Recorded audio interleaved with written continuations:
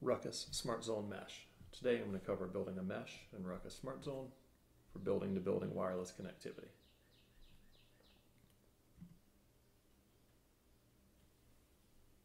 The process is pretty simple and consistent across any mesh type. Just want to go from dashboard to access points. You can either create a new zone to contain the mesh APs or modify an existing zone. I'll actually create a new zone in this example. And call this building to building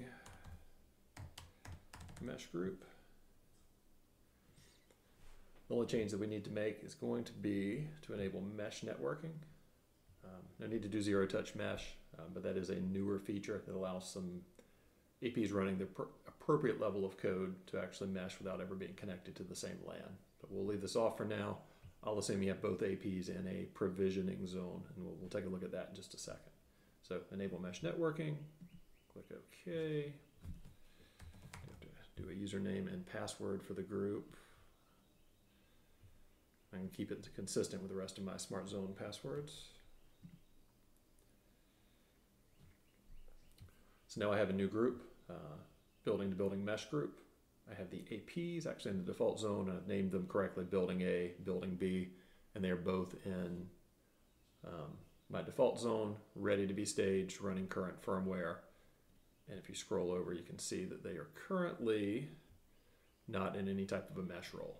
So what I'll do is I'll go ahead and move these from the default zone to the mesh group. Again, doing this in the local lab just to get all the configuration pushed down correctly. So I'll select AP 1 and 2, move to my mesh group. Yes. Should move everything from the default into the mesh group. Again, which one is make sure that you allow the configs to push down, and you can see that in your events log. That building A and building B should get a configuration update, 940. That is, let's see, roughly the local time. I'll give this just a minute.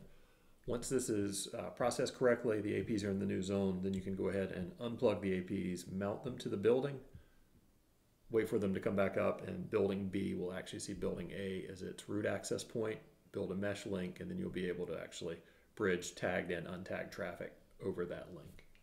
So I'm going to go simulate that move now, edit the video down just to cut out some of the reboot time, and then we'll come back up and look and see what it looks like when we have a mesh actually built within the Smartzone GUI.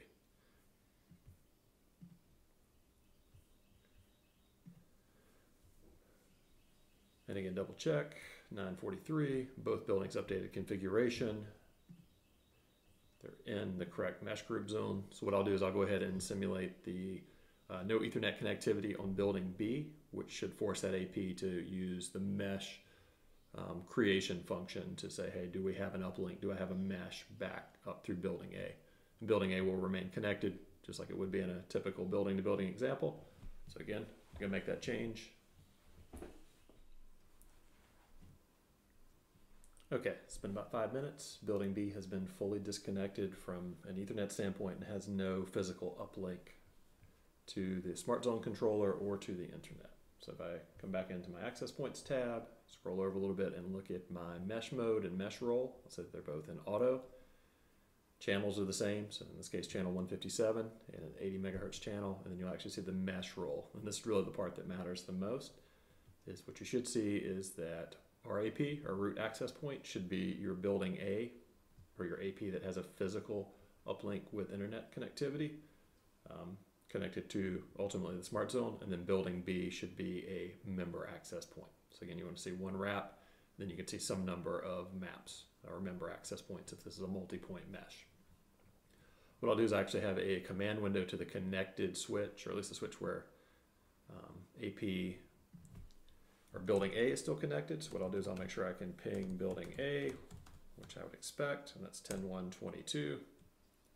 That looks good. And then also if I look at the IP address for my member access point, building B, which again has no physical connectivity at this point, that would be 10.1.23. So I will ping that as well. And you can see that those are both pingable. The nice part with the mesh is that as long as you haven't made any changes to the defaults for the access point, it will send tagged and untagged traffic as well, right? So this is a full bridge topology for any connected switches. So you can, again, have that native or untagged VLAN and then have a number of tagged VLANs as well. So again, with that, that'll cover building a mesh with Ruckus access points and Smartzone using 5.1.1 beta. This should look exactly the same in version 5.0 and 5.1 GA release.